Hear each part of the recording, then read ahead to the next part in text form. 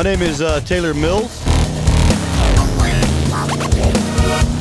and we're racing Spec Trophy Truck here at the Baja 500. Can't wait to get this party started.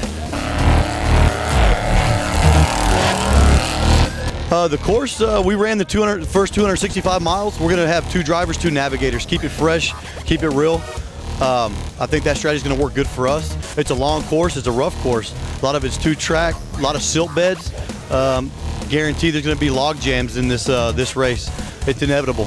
I mean, when you have this much terrain changing by the day pre-running, it's going to be a rough one, and we're going to have to get real creative out there to get to the finish line. Number 1, baby.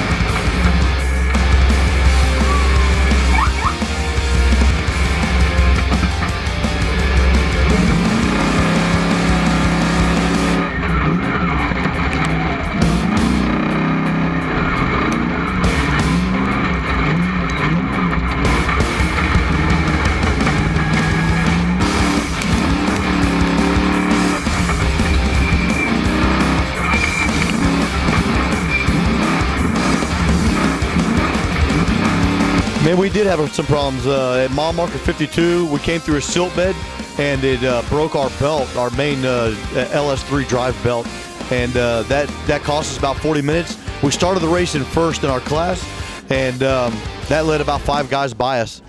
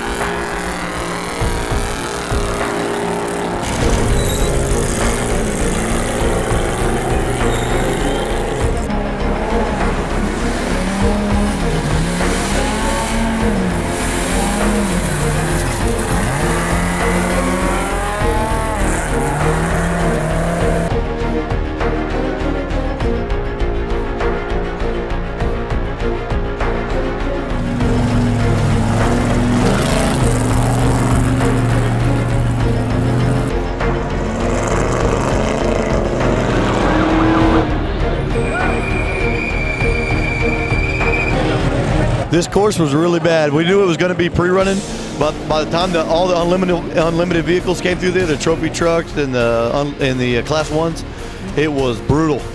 The one track, all the silt, it was punishing. You got to really put your game face on. My navigator jumped out probably a dozen times to go do some reconnaissance, go look and see what was in front of us before we drove through it to make sure that we had every chance we could not to get stuck, and really paid off for us, getting an unofficial second place. Man, I just really want to thank all the guys. I would like to thank my dad, my mom, our family, my brother Nick, Tony, my co-driver Josh, Mike Kerr, Kent Croker. These are all the guys that have really came together and as a band of brothers to wage war together. And it takes all of us. I mean, it takes everybody to get together and be like-minded to get a championship in off-road racing. I mean, there's too many variables. Everybody has to be on top of their game. Everybody has to be focused and like-minded, and I think it's going to pay off for this team.